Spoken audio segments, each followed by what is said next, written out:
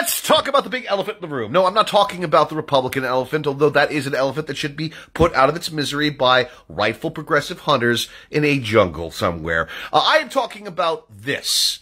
The average American now has $90,460 of debt.